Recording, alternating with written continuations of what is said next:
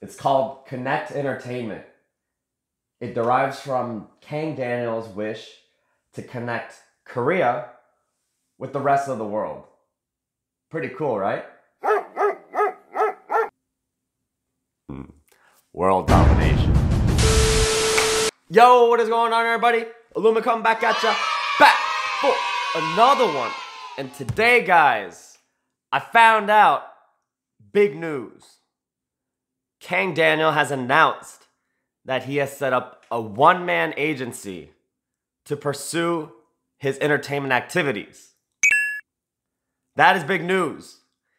It's blowing up the entertainment world because Kang Daniel was one of the hottest, if not the hottest, musicians slash celebrity figures to come around in a while.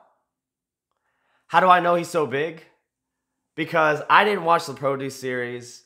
I didn't follow, idol news very much, if at all. But I still knew him. I still heard of him. So he's a pretty big deal. He's a pretty big deal.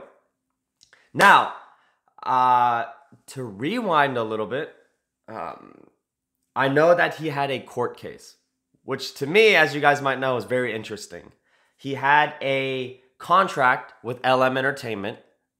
That was his original agency. However, basically they partook in actions that either nullified or basically voided or just broke the contract itself. Okay, the court has ruled that it no longer exists. So when that happened, he was pretty much free to choose the path that he wanted as an entertainment figure. And he chose to pursue his activities with his own agency. Now, that's one extreme. The other extreme he could have done was stick with a huge agency or a very powerful agency or a well-known and renowned, well-established agency. Now, I think that's where the very cool and interesting part plays. He stated that he chose to go with the one-man agency because long-term he thinks that it's going to be, the agency will follow a vision that more closely aligns with, obviously, his goals and paths and his fans. And I think that makes sense. If he was unknown, if he was unknown and not as popular, he would need the power and the resources of a very big, powerful agency. However, like I said before, from what I understand, he was the hottest celeb to come out of the entertainment industry in a while. And so, with that kind of firepower, with that kind of buzz, he can really do what he wants. And the best way he can do what he wants is to set up a one-man agency. I believe he also said he chose that path because he thinks he can come back to his fans faster than if he was with some other sort of entertainment company.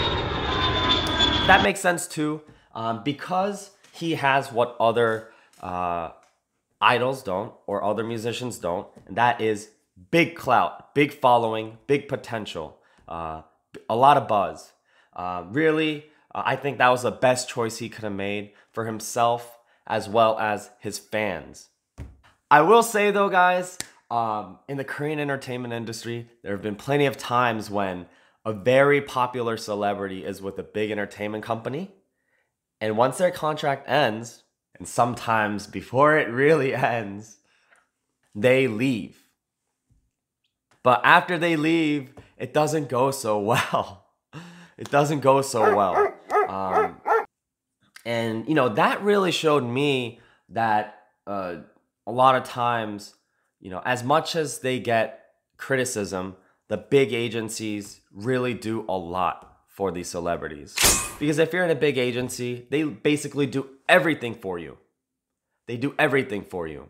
Whereas if you're in a one-man agency, I'm sure you have someone in the back supporting you, but it's still very much kind of a lot more strategizing, a lot more grinding, everything. However, I don't think Kang Daniel is a case in which those concerns are too much. He seems to be an amazing individual, and I'm sure he has some very capable individuals behind him who are going to help this and make it happen. However, guys, one thing I know about Kang Daniel, which is really cool for me, is that he's a b-boy. And he's not just one of those b-boys that you see. Sometimes you'll see a celebrity do it. You'll see it at every school dance. That random guy who comes in and does like a breakdance move or two and then walks in. In case you guys didn't know, I'm actually a b-boy as well. And I saw Kang Daniel b-boying, and he's the real deal. He's the real deal. When a b-boy looks at another b-boy and you see the way they move, you see their little subtle movements and everything, and you know whether he lived the life or not. And Kang Daniel's a real b-boy. He's for real. I don't think there are many, if any, celebrities who are truly real b-boys. There's actually one, Jay Park. You know, he's a real b-boy as well. But I think those two are the only real b-boys in the entertainment industry. So shout out. I saw your baby mills, Kang Daniel.